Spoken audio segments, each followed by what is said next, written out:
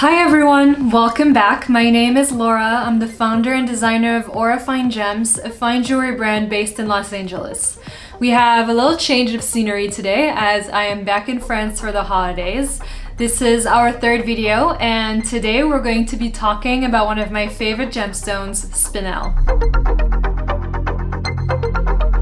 Spinel is a gemstone that has been underappreciated for many years, but that consumers are starting to hear about more and more, and for good reasons. Its crystal shape is called octahedron, which means that it has 8 faces, just like diamond crystals do. This August birthstone comes in a range of colors: intense red, vibrant pink, purple, violet, and blue. The rare blue spinel that we call cobalt spinel in the industry is colored by a mixture of cobalt and iron. Its rarity and beauty make it a very highly desirable collector's gemstone. Spinel has many advantages as a gemstone. First of all, it's an 8 out of 10 on most scale of hardness, which makes it a very durable stone that is fit to be used in rings, and also it is very rarely treated.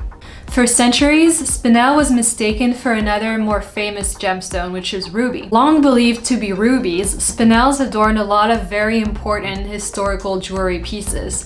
The most famous example is what we call the Black Princess Ruby, which is actually 170 carat Spinel. Spinel comes from various locations, but major sources include Tajikistan, Myanmar, Sri Lanka, Vietnam, Tanzania, and Pakistan. In 2007, huge Spinel crystals were discovered near the town of Mahenge in Tanzania.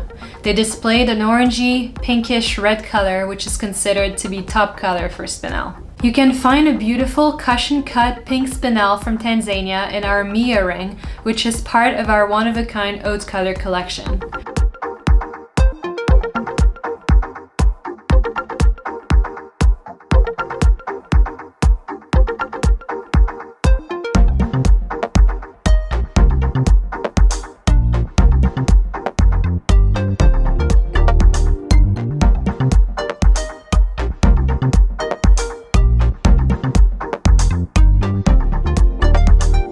Thank you so much for tuning in today. I hope that you learned something and that you enjoyed this little change of scenery. As usual, let me know what you guys thought in the comments below. Don't forget to subscribe to our channel and stay tuned for our next video in which we'll be talking about magical tanzanite. See you soon.